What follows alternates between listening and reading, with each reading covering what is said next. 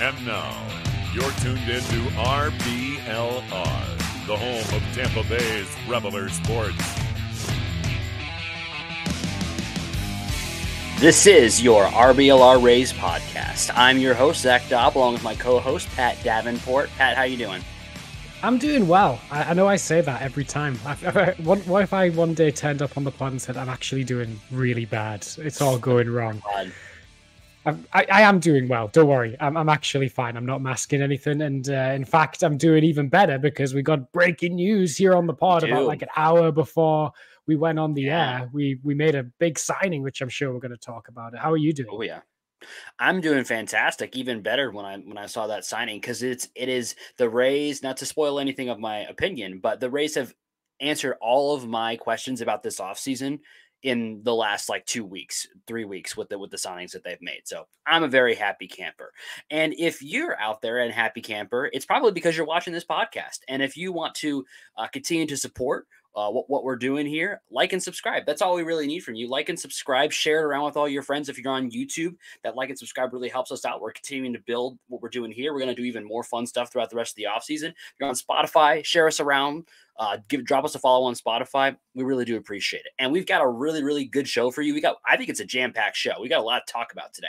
We've got some big news in the free agent and trade world. The trade world, not so much with the Rays, but in the AL East, we've got a big signing for the Rays. We've got a trade in division that there's a lot to talk about. And we've got player reviews for the top 3 arms in the bullpen. Let you decide who you think those are, and we'll tell you in just a little bit. But it's a jam-packed show, so stay tuned. We're going to start it off with the big news. As you've just said, Pat, the Rays have signed, as reportedly, it's not been officially announced by the team as at last time I saw, but it's pretty reliably reported that Phil Maton, most recently with the Houston Astros, has been signed by the Rays. What's your immediate thought on that? Oh my gosh, we picked up a veteran, kind of already proven reliever in Maton, one of those two. He is an already proven reliever, which is a rare thing that the Rays go out and do. They do occasionally go and do that, but usually they go and pick up development projects because they're cheaper and then they're moldable and have team control. Phil Maton is a guy that's been there and done that and was actually one of the Astros' better relievers last year. In fact, he had a 3 ERA on the dot last year over 66 innings, struck out 74, an ERA of a whip of 1.12. If you go on his Baseball Savant page, I know this isn't the only way we evaluate pitches, but if you've just had a breaking news story and you need to get the skinny on a guy, lots and lots of red circles. Listen to this. Hard hit percentage in the 100th percentile. He is the lowest hard hit percentage in baseball, according to Baseball Savant. Wow. They do not hit the ball hard off him. Average exit velocity against, so how hard the ball is hit off of him, 99th percentile. Expected ERA, 90th percentile. Expected batting average, 95th percentile. He had an expected batting average last year of 192. 192 expected. A 90th percentile whiff percentage. Yeah. Whoa. This guy is the soft contact king. He is the soft contact king.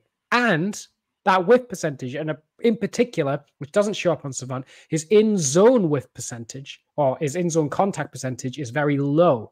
People are finding it hard to hit the ball off of him, which is crazy because there is one glaring blue circle there. Fastball velocity, 3rd percentile. Average fastball velocity, 88.9 miles an hour last year. This guy does not throw the ball hard, but oh my gosh, the way the ball moves out of his hand is unbelievable. Particularly if Remy was here, he'd tell you that it is I believe, a pronation bias, or is it a supination bias? I've already messed this up. Basically, it moves side to side, which I think is supination. Supination. Yeah, I think you're right. Yeah, he's a supinator. He started throwing a sweeper quite a lot over the past 18 months, which is, the big in pitch, which if you're a supinator, it goes flying across the zone, and he started to throw that fastball less and less. He throws a lot of curveballs. He throws a sweeper. He throws a sinker a little bit. Sinker as well, yeah. Yeah, so he's a big sweeper, sinker kind of guy. Wow. Tell me what you think of Phil Maton. Yeah, I'm really excited about it. It's the only thing that I thought maybe was missing from the Rays offseason was bringing in a little bit more experience into the bullpen. They kind of did that with Uwasawa, bringing him in as maybe a bulk, maybe a starter. Prisco probably going to start as a starter in my opinion. So then to go and further solidify the bullpen is just a fantastic move. He also has options, which is crazy that a guy with the kind of value that he's going to bring in and the kind of experience and the kind of, product he's already brought on the major league level, he still has options, makes him super versatile for the Rays. I don't think they're going to use him. I think he's probably going to stay at the major league level, probably all season. He pitched 66 innings, I believe it was last year, which is a good, 66 innings, which is a good amount for a reliever. That's like not too much. It's kind of like the sweet spot for me, right around 65 innings. Any more than that, I start to get a little bit worried. Any less than that, and it's probably because you're not very good or you're getting hurt. So he's in a very nice zone, and he's pitched those 66 innings for the last 3 seasons in a row, which is a really good thing to see that he's got some consistency and what he can provide as far as his innings. The thing that I think is interesting, you were talking about some things on his Savant page. The two numbers that I think are really interesting to look at are his fastball below, that is in the third percentile, which is really bad. But then I think the interesting thing is you then go to his extension, and that's the 96th percentile. And I think that those two, when you look at those two numbers, it kind of explains what you're seeing with some of the rest of it. It's that while the velocity on his pitches is not very high, his extension is really good, so it makes those play faster. So for those of you who don't know, what an extension means as from a pitching perspective is you're releasing the ball closer to the plate. So he's releasing the ball in the 96th percentile of closeness to the plate. What that does is it gives the hitter less time to pick up and analyze that ball. So even if it's slower, like he's throwing an average like 88.9 mile per hour fastball, that is going to play up 1 to 2 to 3 miles per hour faster because he's releasing it closer to the plate. What that also is going to do for his breaking pitches is on top of the break that he's already getting, which is phenomenal, he is also now releasing it closer to the plate. So again, gives the hitters less time to pick it up, to make a decision on it. And now they're guessing, and there you get the high whiff percentage. So I think it's really, really good signing for the Rays. I'm really happy with it. We kind of thought the Rays were done. They even kind of said as much. So this really came out of the blue for me when I saw this pop up this morning that we were signing him. I'm really excited. It kind of completes what was already a really good bullpen and adds just that one more like experienced. He's got some postseason experience with a really good team. So a lot of really good things that he's going to bring to the table for the Rays. I'm just super excited. I think it's a great signing by the Rays, and I'm excited to see him pitch in a Rays uniform. Yeah, absolutely. And I think someone shared on Twitter, I can't remember who it was, but it was the way that all of his pitches kind of spread out from the same release point. So including with that extension, he releases the ball close to home plate. And also the pitches play so well off of each other that you never know which direction the ball is going to move in when it comes out of his hand, which makes it even harder to hit. So he is a really good reliever. And like you said, a very unexpected one. We don't know the details of how much he's going to get paid. I'm assuming it's probably going to be a 1-year deal. It might have an option attached to it. Who's to know at this point? It's still very early until we get that ironed out. Right. And also, currently the 40-man roster is full, so room is going to have to be made on the 40-man to put him on. So whether we get a DFA or a trade in the near future, we're going to have to look out for that to make room as well. But honestly, yeah, this bullpen, I don't think we've talked about it really. We've talked at the start of the offseason about we were a bit worried or a bit saddened that Diekman and Stevenson, who have now both signed elsewhere, have left the team. Where does that leave the bullpen? Well, after doing an assessment now, it's absolutely stacked to the brim with depth as well. The way that roster construction works is you can only carry a maximum of 13 pitchers on your 26-man at any given time. So that means, assuming you've got 5 starters, you've got 8 relievers in there. And then you've got Fairbanks, Adam, Poche, Maton. You've got, there's others as well. Clevenger, Kevin Kelly, Chris Davinsky, Sean Armstrong. That's 8 right there. And if those are your 8 that you're running with, that's really good. There's not a single bad arm in there. And that's super. And then, if one of them goes down, Uwasawa could join the bullpen. Alexander could join the bullpen. Miguel Rodriguez, who we acquired at the trade deadline last year.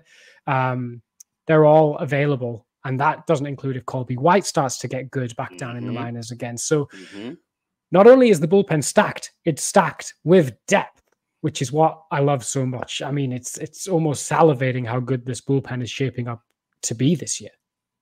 Yeah, I think the only thing that is it's a minor concern, because I don't think it's going to really affect us in super heavily, is that we're a little bit righty heavy. We're a little bit light on left-handed guys, but our left-handers are some of our best arms in Poche and Clevenger, two really, really top of the bullpen arms. So it's not a huge area of concern, but it is a area of minor concern. But that's like a nitpick. We're nitpicking the bullpen at this point. It's an excellent bullpen. It's got experience on it. It's got lots of different arm angles, lots of different kinds of stuff. It's a whole kitchen sink that we're going to be throwing at opposing lineups. The last kind of thing I wanted to mention on Phil Maton, I sort of was curious, because I know he's been a part of Houston. I mentioned he's got some postseason experience. I was just kind of curious how he's performed in the postseason, because this is a team that we want to go to the big dance. We want to go to the postseason. We want to have success there. So I was just kind of curious what he's done in the postseason. He has pitched in 3 postseasons: 2020 with the Guardians, 2021 with the Astros when they went to the World Series, and then last year with the Astros as well. In those 3 years, he's pitched in 6 series. He's pitched in 21.2 innings. Just as a wild guess how many runs he's given up over those 21.2 innings. 4, 5, 2. Whoa! He's given up 2 earned runs in almost 22 innings over 6 series, including 5 games he pitched during the World Series. He pitched all 5 games of that. I think it was 5? Maybe it was 6 games. I can't remember. But he pitched 5 games in that World Series versus Atlanta. No runs given up. Wow. Not a single run given up. And he didn't give up any runs last year either. He pitched 6 innings in the postseason last year, didn't give up any runs. So not only is this a guy who's bringing a lot of really cool stuff, we're excited to see him pitch. He's got the experience and the performance, resume in the postseason. So I don't know what more you could ask from Phil Maton. I'm super excited for him to be on the staff. I can't wait to see him pitch. Yeah, I think what everyone is asking online right now is how did he sneak all the way down to this late in the offseason and all the way to the Rays, who won't be the first team to go out and shell out for a reliever like that? Yeah. So I don't know how he's managed to sneak by, but the Rays have clearly made a good pitch to him. Kyle Snyder, Kevin Cash will probably say, hey, you're really good already. Imagine what happens when you come over to the Trop and we utilize your stuff even better. I mean, there's probably not much more room because he was so good last year to develop, and he is 30, but that's quite good, just getting a guy that you can just plug and play and you don't have to do any work on him, which is amazing. So, yeah, super, super stoked for this signing.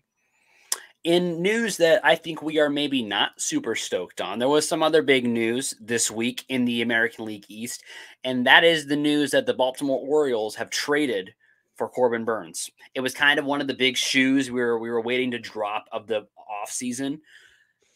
And it dropped to a team that I don't think we're super excited about.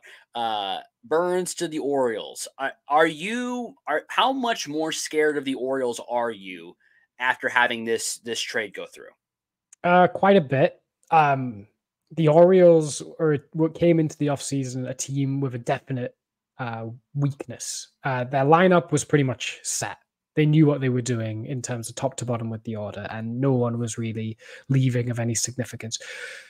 The rotation, however, was a little bit thin on the ground. Kyle Bradish, John Means, Grayson Rodriguez were kind of going to lead the line for them. But everyone was going, none of those guys are like a stopper. None of those guys are they're definitely going to be amazing next year. Kyle Bradish was good, but people have concerns about whether or not he's in line for a bit of regression next year.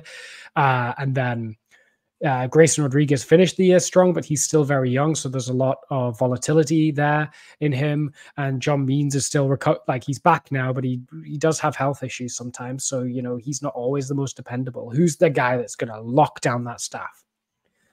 Probably the best pitcher in the whole league over the past 3 years, Corbin Burnes, will probably fill that gap. Oh, it's not great. It's not great that he's going to be taking the bump every 5 days for a division rival, because if the one thing that I was kind of banking on for the Orioles next year was they got a bit of luck last year in terms of how they did in one-run games, and they managed to stay relatively healthy. So I was like, as long as they just pretend that isn't due for a little bit of, regression because of the way their luck worked out. But they were like, no, we're going to take a little bit of volatility out of our roster construction by just adding a really consistent, really good pitcher. Bums me out. I think the Orioles are really good. Well, anyway, but now even better because of that, which is demoralizing. I was hoping they were kind of just not going to do anything, but they made the move that they absolutely should have made. And I guess it's about time, but it sucks for everyone else in the division. What do you think? Yeah, it's kind of, we've mentioned it a couple times in the podcast. I've dunked on the Orioles a little bit because they're doing nothing. That's what I had said the last time we brought them up. I said, what are you doing? You're not doing anything. And they did something. And it's exactly what if you had asked me, what do they need to do to improve their roster? Specifically, it's get a top of the rotation starter to take pressure off of Grayson Rodriguez. Because I think that's the one thing that they're the best version of this Orioles team is one where Grayson Rodriguez realizes his true potential, or his expected potential as he was coming up through the minors, of a 1-2 starter. I don't think making him the 1-2 guy this year was going to help with that. It's going to continue to put him in a spot where he might not perform well. He performed really poorly last year, and to continue to put him at the top of the rotation and say, you're the guy, I don't know that that's the best way to develop him right now. I think he needs a little bit of time to cook even, and it can be at the major league level, but to be the guy that they turn and say, hey, you're the stopper. Don't think that's a good thing for his development. And so they went and did exactly what they needed to and got a stopper. They got, like you're saying, one of the, if not the most valuable pitcher over the last 3 years. He's put up, I think it's almost 18 F-WAR over the last 3 years. It's crazy. He had that amazing season in 2021 where he put up 7.5 F-WAR and was just the best pitcher in baseball that year.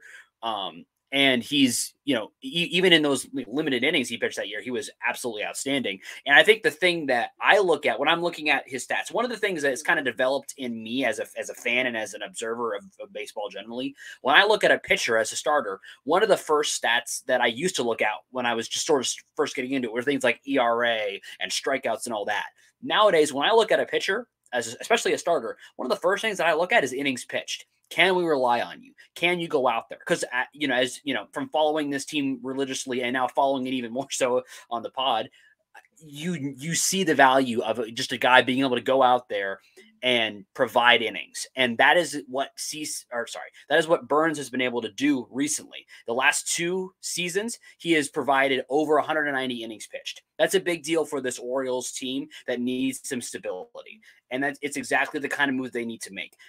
Now, the one thing that I think is, jumping a little bit ahead of ourselves is some people are starting to say, oh, the Orioles are running the East. They're going to be the class of the East going forward. It's over for the rest of the East. No, that's not true. Because while he's really good and it's really cool, it's a 1-year deal that he's on right now. So maybe they're going to re-sign him. I think they probably will, and I think they probably should. But at this moment in time, he is only under contract with the Orioles for this year. He could leave after next year. So while it's a great thing that they got him, they also gave up a pretty good shortstop prospect, a pretty good back end of the bullpen prospect that he maybe has starter upside. I think his best upside is probably more towards, the back of the bullpen and DL Hall and the 34th pick in the draft, which, draft picks are kind of whatever. They're kind of a wild card, but it's not nothing. So they definitely I don't think nobody got fleeced. I don't think people don't usually get fleeced on the major league level. Like, it's not really happening.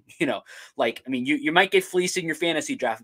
MLB GMs are usually not getting fleeced. It's usually, a reason. If it looks imbalanced, there's a reason for it. And in this case, it's pretty balanced, offering that was given back and forth, especially when you consider the Brewers may move on from Adames at some point. Having Ortiz coming in, that's the other prospect the Orioles gave up, was a shortstop by the name of Ortiz. And he's going to be a guy that profiles as a starting shortstop. So that could be a really good thing for them. And they could also allow them to trade Adames if they wanted to get some more value from him. So, like, it was a good move for both sides, but it is the move the Orioles needed to make. So while it was a good move, I'm not like shaking in my boots, but it is the move that they needed to make, in my opinion. Yeah. To drink some copium, to take in some copium. The ERA has gone up every year since 2021. I mean, it was hard to get lower than 2021, but he did pitch to a 3.39 ERA, which is still very good, but nowhere near as good as what he has shown. The strikeout numbers are a bit lower. Again, 200 is still elite, but I'm like, maybe he's regressing. This is copium. I don't think he actually is going to be bad, but maybe he is regressing a little bit and he won't be the best pitcher in the league, hopefully. That's all I can really say. That's best case scenario for the Rays is he's not a top 5 pitcher in the league. And that's pretty much the best we can hope for. It was a good move for both sides. I'm bummed because the Orioles were already going to be tough to go up against this year. Yeah. And they are even better. It does beg the question. The Rays have a pretty decent starting rotation. We don't necessarily, unless you count Zach Eflin, who could be a stopper, there's no one else that's like, yeah, they're going to come in and we know they're going to be great. Okay. Littell, we don't know he's going to be great. Savali, we don't know he's going to be great. Pepio, don't know he's going to be great. Bradley, Bars, Uwasawa, don't know they're going to be great. Someone who we think is pretty much going to be great is Dylan Cease, and he's a trade candidate right now over in the White Sox org. Mm-hmm. His ERA wasn't great last year. He did regress after an amazing 2022. He did regress a bit in 2023, but he still is like one of the best stuff guys in the league, strikeout monster machine. If the Rays could get their hands on him and get him to command his stuff a little bit better, maybe he could be an absolute monster. I whipped up a hypothetical for you. This is, I guess, a semi-comparable package to what the Orioles gave up for Corbin Burnes. Xavier Isaac and Yoniel Cure for Dylan Cease. Cure is probably the best or one of the better arms at the upper end of the minors for the Rays. And then Xavier Isaac is probably like in their top 3 position player prospects, which is, I guess, what the Orioles kind of gave up. Yeah, number 1 first base prospect, Xavier Isaac. Yeah. Would you make that trade of Xavier Isaac and Yoniel Cure for Dylan Cease? I would not. But that being said, my saying yes to that is based on my feeling that the Rays are going to get healthy, going throughout the rest of this season. If I didn't think they were going to get healthy, then I probably would make that trade. But the reason that I don't is because not only do I think they're going to get healthy, I think the reason why I wouldn't do it speaks to why I also think that the Rays are just a better organization than the Orioles. As good as they are right now and as well set up as they are, the Rays are a better organization. They're better set up for success in the future. And the reason why is I think right now there are 3 pitchers that are better than Dylan Cease currently sitting on the Rays IL right now, and Shane McClanahan, Drew Rasmussen, and Jeffrey Springs. I would take all 3 of those guys over Dylan Cease personally. Wow. That may not be, most people's opinion, but I've never been like super enamored with Dylan Cease. Like, he's good. I'm not saying he's not good. He is very good, but I've just never been super enamored with him. And giving up a guy at first base who could be the heir apparent whenever Yandy Diaz leaves, that would be a tough ask. I think the trade package is fair. Like, I think that's what it would take. It would take a really high-end prospect in Xavier Isaac, and then also a really good bullpen arm in Yoniel Cure, who's been excellent as in a relief role and in a kind of a closer role so far in his career. He's really, really good. That's what I think that would be a fair trade. I don't think that I would do it personally, but if they did it, I'd probably be excited. I mean, it'd be really cool. But I just don't think the Rays need to because of what they have. Because while everything you said is true about these guys, we don't know if they're going to be great. Even if they aren't, even if they're okay, or maybe one or two of them are bad, the reinforcements are already coming from an internal location. And I don't know that I'm a huge fan of mortgaging the future of the team over getting better in a position in which we're already going to get better naturally by guys returning from injury. That being said, if we did it, I'd be super excited and it'd be really cool. But if I was the GM of the Rays, I would not make that trade. But I would have to think about it because it is a fair offer, and Cease is really good. Yeah, I don't think I would make it either. It's a bittersweet spot in the rotation right now. The 2024 Rays rotation is kind of bittersweet, where like we've got loads of good guys and loads of like people that have lots of upside, but still have some stuff to prove. But also we got like 3 really good guys that we've just got to like wait for. Yeah. And in 2025, it's going to be super complicated how we fit all of them into the picture. But that's a great problem to have. And it would be silly to add another arm to that mix that's already absolutely jam-packed loaded with great arms and not having room for them all anyway and giving up, your second best position player prospect, maybe third best, and a really good arm. I think Xavier Isaac, I'm super high on. So I wouldn't make the trade either, but I was just like, it's a thinker. Let us know in the comments or tweet at us if you would make that trade, because maybe we're missing something. And here's the one thing that I think we could be missing. And I'm very optimistic. I'm an optimistic guy, generally speaking. I'm optimistic about the Rays, these pitchers that we're relying on to return from injury and be really good. If I'm Eric Neander, and somebody slides across my desk an injury report for those guys, and it doesn't look the way I want it to, I might do it. Because even though I think it's, I don't think it's an overpay, but it definitely would be tough to see those guys leave, and that we do have guys that could get healthy and be great.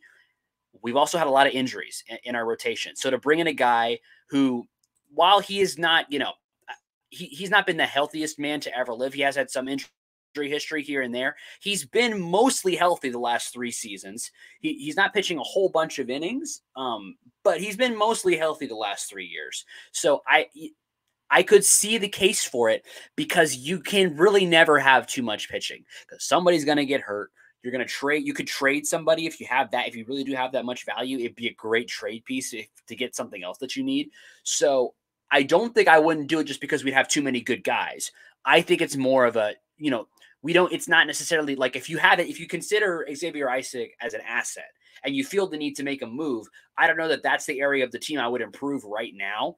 I think there's other things I might do. If we're going to say we're going to trade him, I might do other things with that.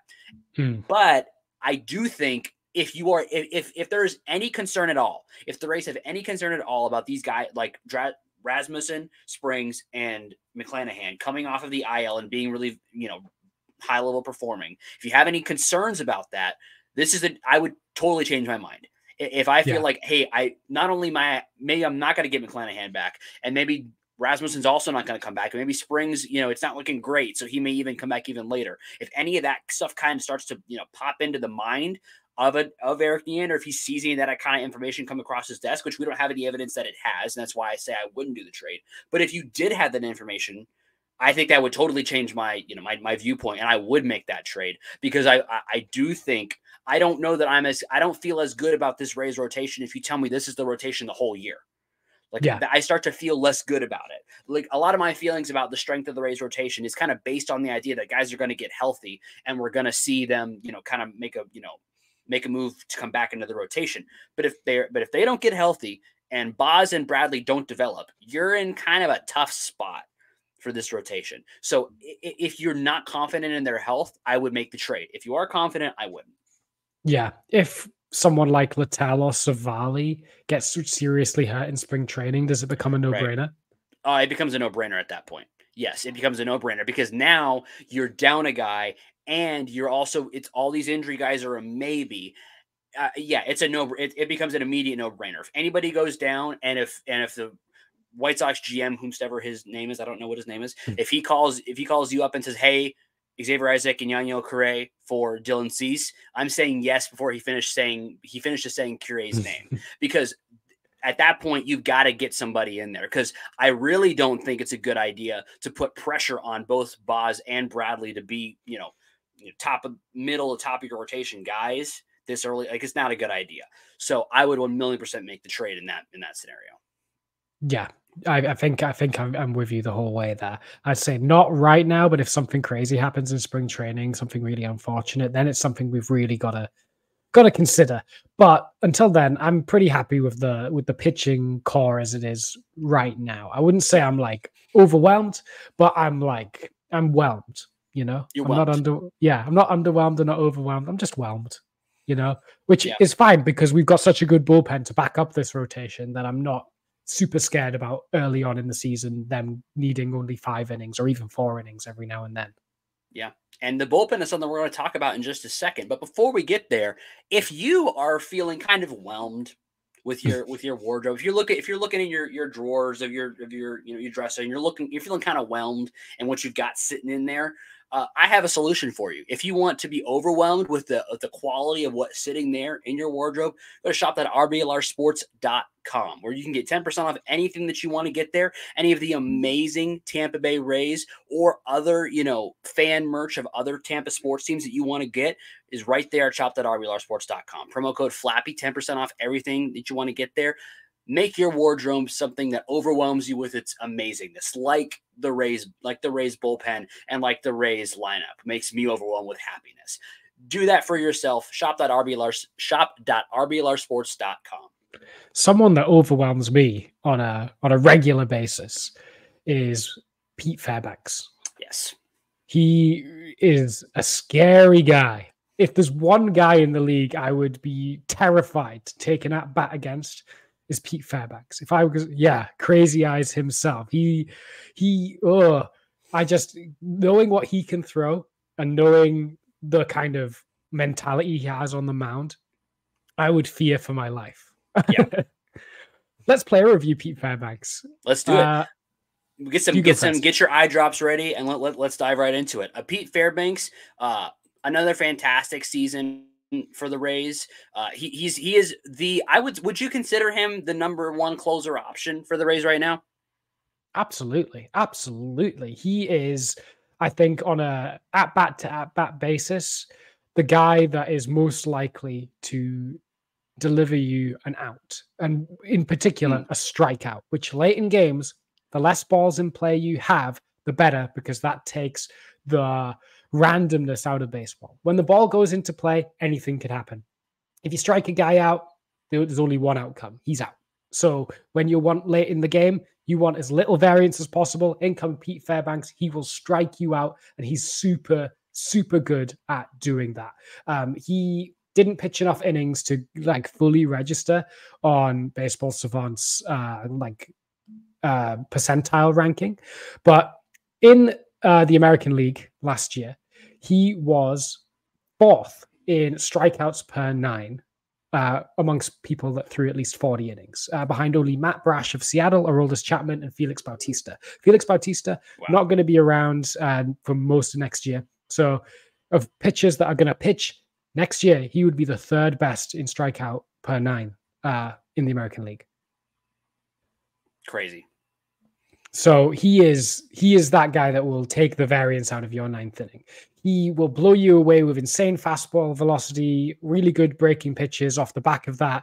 He commands it pretty well most of the time, but he is known to the occasional blow up of command. But when he's locked in, he will just strike out the side. And he has that kind of safe mentality. The one thing that you got to watch out a little bit for is his home runs per fly ball rate is higher than you'd want it to be. 11% of his fly balls become home runs.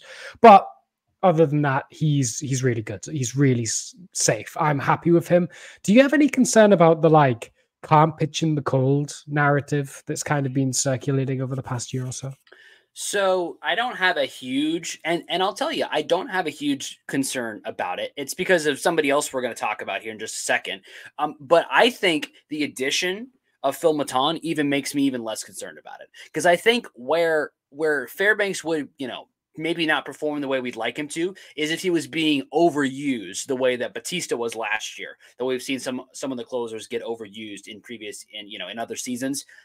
If he was being overused all the time, I think we might see the cracks show a little bit. But the Rays know what the kind of value he can bring, and they know when to use him and when not to use him. And I think they've struck a really good balance with that. So I'm not really super worried about it.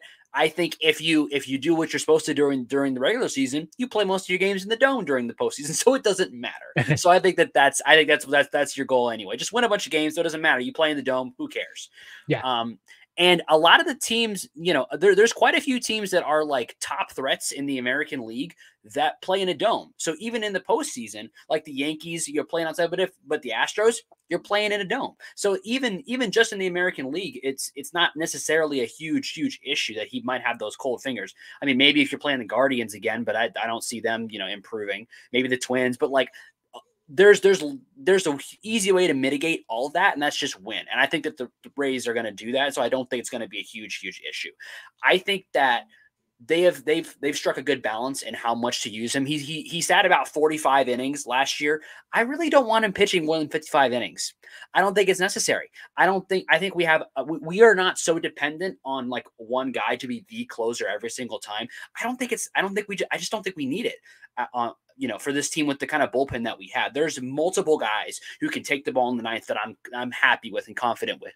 I think in the biggest moments, he's the guy. He's shown the ability to show up when we need him to, and to pitch really, really strongly in moments of pressure. So I have no concerns there. I think that he's not going to pitch 70 innings. I don't think he ever should, though. So I think if he's pitching around that 45, 50, 55 inning mark, I'm pretty happy with that. Yeah, I agree. I don't think he needs to be overused. He is a high leverage arm that we don't want to use too often. Yeah. He is awesome, though. And he is the closer as long as he stays healthy, which, he's not always the healthiest. But if we can, manage his workload effectively, don't use him too much, like you said, he'll be golden. Super happy with him going in with the I don't want to say the closer role, because I don't think that's how the Rays do things anymore, but like numero uno high leverage guy. Numero uno. No. Let's call him numero uno. Yeah, if you were going to we'll call him numero uno. Numero uno. We'll give that can be his new nickname. If you were going to give numero uno a letter grade for last year, what would it be? I would give him A-. Really, really good. He did go on the IL a little bit, so it can't be like an A+, but he was super good. I'd give him like an A-. Yeah, I'm in the same boat. A-. I think he's, when he's fully healthy and when he is being used properly, he's really, really good. Are you kind of in the same boat as me that you expect him to, be really good and pitch about 50 to 55 innings, or do you think it'll be anything different than that for him going into next year? No, I think exactly that. Let's keep him healthy. Let's just, use him in the biggest moments when we need big strikeouts and stuff like that. Yeah, there's no need to try and push him a la Felix Bautista or anything like that. There's no need to. We've got such a stacked bullpen that there's no need to make him work any more than an inning at a time. And we'll just take it chill. Just remember, you guys, I kept receipts of 2021 when we traded Nick Solak away for Pete Fairbanks, and everyone said we got fleeced because he did well for like a month in Texas. Right. Nick Solak hit to a 638 OPS in 2022 and didn't play a single major league game in 2023. So can we just I just want to keep the receipts of anyone that said we shouldn't have traded Nick Solak for Pete Fairbanks. I kept those receipts, and you're on blast now.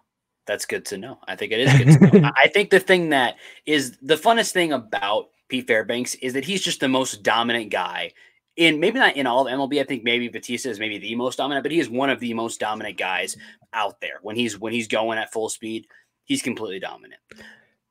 I think the thing that makes me even more confident about him and the confidence to say, hey, we can use him a little bit less is another guy in the bullpen, and that's Jason Adam. Do you buy into any of the stuff that's been said about him, that he's kind of, he is a lesser version? He had a down-ish year. Do you buy into any of that he's starting to regress and he's not going to be as good going forward? I mean, he did have a down year compared to his 2022, but like it would have been unfair for him to be anywhere near his 2022 season. In 2022, he had a 1.56 ERA. Like that's just unrealistic to expect that again. He still was sub 3. He still was striking a load of guys out. He was still doing really well in high leverage. This is not me being a hater, but last year I hated watching Jason Adam pitch. I hated it so much because he would always like get the save and he would always like get out of the jam, but he would like leave it to the last possible moment. He was walking tight ropes every time he was out there. Like he would walk guys and then leave them on, or he would like a fly ball to the warning track that could have like been a walk-off home run. I remember that Aaron Judge one where he pulled the face afterwards. He was a nightmare to watch, but you know what? It's a results-based business, and he did get the results last year. So while he was excruciating to watch, he was still really, really effective for the Rays this past year. And yeah, I guess he did regress, but like reasonably so to still being, instead of being like impossibly good, he was just like really good. Yeah, and I think one thing that's kind of at least a little bit interesting to me was that if you look year over year, the change in his stats, one of the ones that I think is kind of interesting was his BABIP went up 40 points from 194 to 239 over last season. So he was having even just a little bit less luck on balls in play. I don't think it's anything to be overly concerned about. He's still, going out there and giving us really high quality stuff. His strikeouts per 9 are actually up. The walks per 9 are up, but not drastically so, just up a little bit. So the one thing that I do think is a little bit concerning is his giving up a little bit more home runs than we're used to. And I think that was, we saw that a couple times where he gave up some inopportune home runs. That's the one thing to be a little bit concerned about with him. So I think that, but again, and whenever we talk about things that we see as issues with players, you can rest assured that, Kyle Snyder and the rest of the team there in the Rays are aware of these issues as well and are working on them. So I guarantee you that they also see these numbers and see these things spiking that maybe shouldn't be spiking. And I guarantee you that over the offseason and over spring training and through, as we're moving through this, that they're going to be making those adjustments that need to be made to help those things with him. I don't know exactly what it's going to look like. I don't know if maybe they just need to make some adjustments with the location of some of his pitches, maybe some sequence that needs to change a little bit. But I know that they're going to make those adjustments that are needed because the stuff is still excellent from him. The stuff is still really, really good. That hasn't changed too much. So I expect him to still be really, really good next year. And I expect him to continue to be kind of their fireman. That's kind of what Jason Adam has been over the last few years. Fairbanks has kind of been the closer. Adam has been the closer when needed, but he's also kind of been the fireman where when we're in a spot where, hey, we're in the 8th, their 1, 2, 3 guys are up. We need to take care of them so we can get to the 9th. That's the one that you send Jason Adam in. Or if it's, hey, it's the 7th inning, we're seeing the 1, 2, 3 guys. Or the 6th inning, hey, we're seeing the 1, 2, 3, and we really need to take these guys out. He's the guy they send in those high leverage moments. Even if they're earlier in the game, they can still be high leverage. And he performs really, really well in those moments. While last year he had some tough outings here and there, he was still getting the good result most of the time.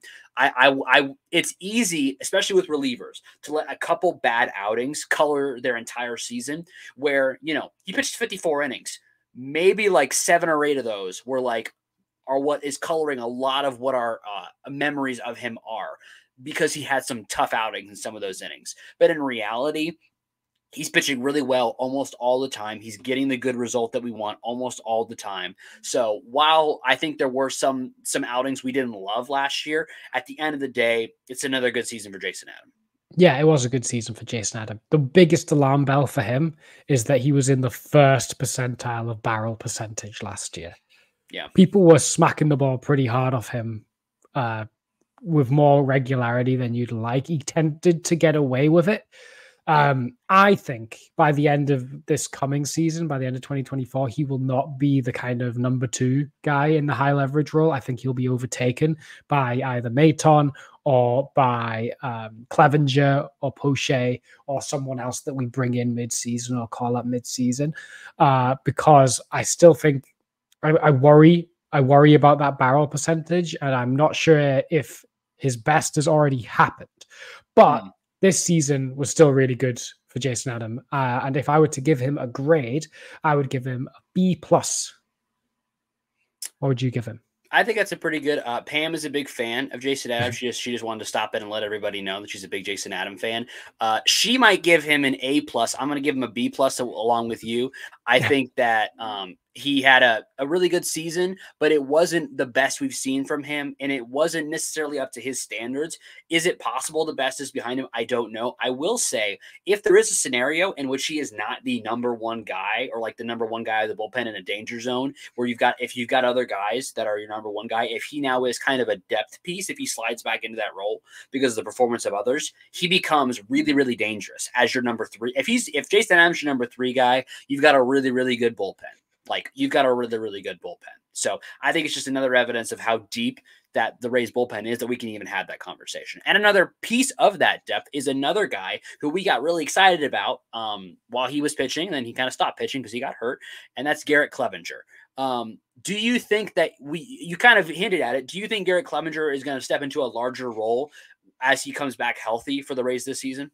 Yeah, I think he only managed to pitch 12 innings last year to a 3 ERA, which 12 innings, we don't even care about ERA really, but in those 12 innings, he looked really, really good and really, really promising. He is really tough to pick up the ball from. He has a really funky kind of left-handed side arm angle. He is really good at getting soft contact. He's really good at picking up strikeouts as well. So I really like him, and I think he's going to be the primo lefty. I think he's going to be our number one left-handed option when we need a guy to come out from that side. And I think he's got some really cool stuff, and I think he's going to be really important to the 2024 Rays. There's not too much to talk about because he got that really unfortunate injury really early on, but the Rays picked him up at the deadline in 2022, and we liked him even when we picked him up, and he showed in very limited time that he is going to be a dangerous weapon for the Rays in 2024. What do you think of Clev? Yeah, I think he's really, really good. I think right now, Poche is still my number one lefty out of the bullpen until further notice. I'm a big Poche guy. I think he's really good, and I think he has been really good for this team for a long time, and it's been kind of undervalued for a long time. I expect him to still be really good next year, so he's my number one, at least for right now. But I do think Clevenger has potential to be that, and I'd love to see him develop into that. It's going to just be a question of the injury was fluky. I don't expect it to be like a thing with him. I expect him to be fine going forward. And when he is fine, he's been really, really good. And I am excited to see that kind of high value lefty available for us. I think if he becomes the number one lefty out of the bullpen, I think he becomes our number two guy, like you've said, over Jason Adam, just because I think having, that lefty arm coming out of the bullpen is definitely going to mess with a lot of hitters. So he does a lot of things to really confuse batters, along with having some pretty good velocity as well. So I'm really excited to see him back and healthy this coming season. I do think, at least for now, Poche is my number one lefty, but I would love to see Clevenger pitch well enough to be in that role going forward.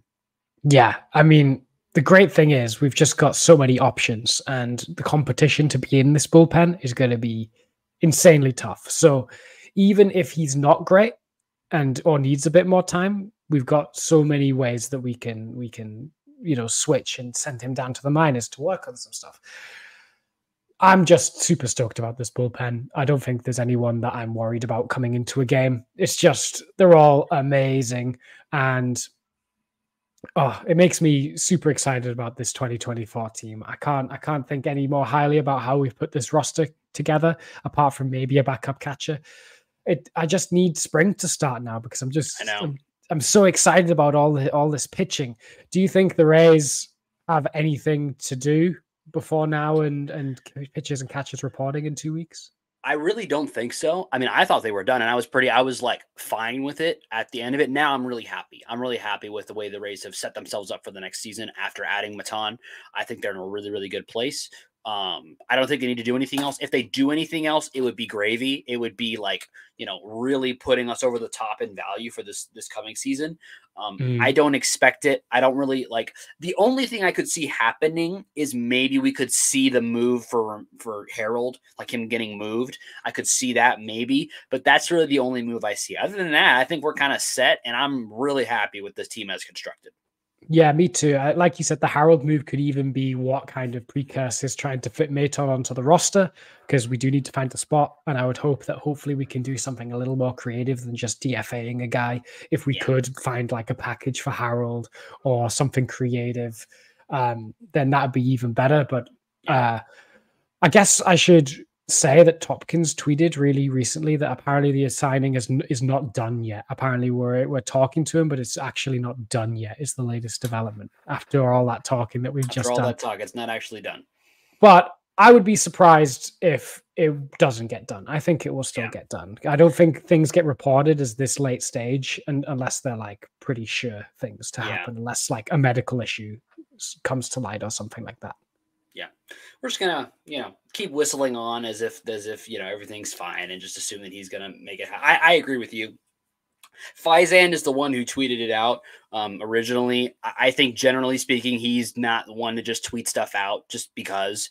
I'm fairly certain that this got leaked because somebody wanted it leaked.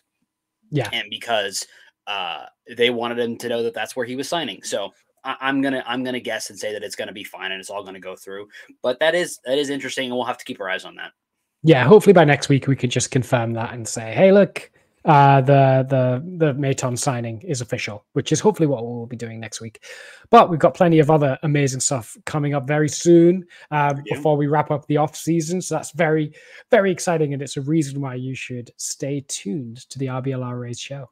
And while you're staying tuned, do us a favor, like and subscribe. You're already here. You're already on YouTube. If you're watching us there, just hit the like and subscribe button. If you're listening on Spotify, just close the app on your phone, swipe on over to wherever the YouTube app is on your phone, tap that button, hop on over to the RBLR page and subscribe. There's all kinds of great stuff there. There's Bucks off-season stuff going on. The Lightning are in full swing. The Rowdies are getting ready to get started soon. There's great content.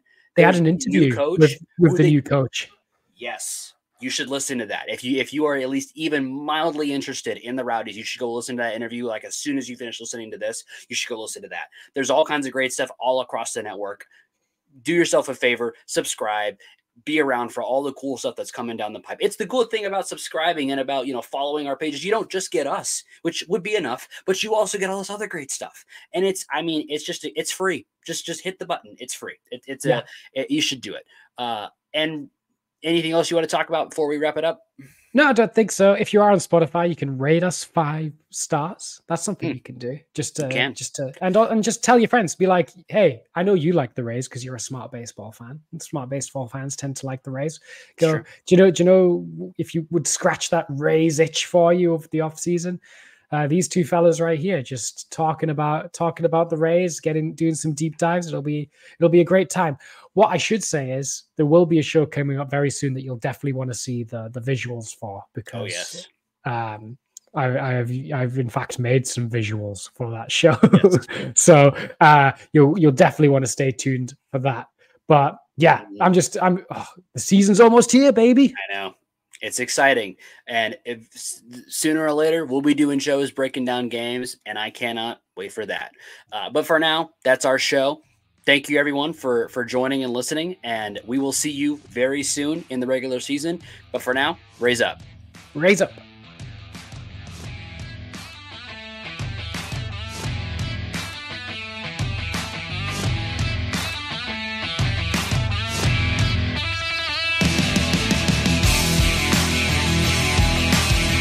Thank you for tuning into this presentation by RBLR Sports. On your way out of the stadium, please remember to like and subscribe.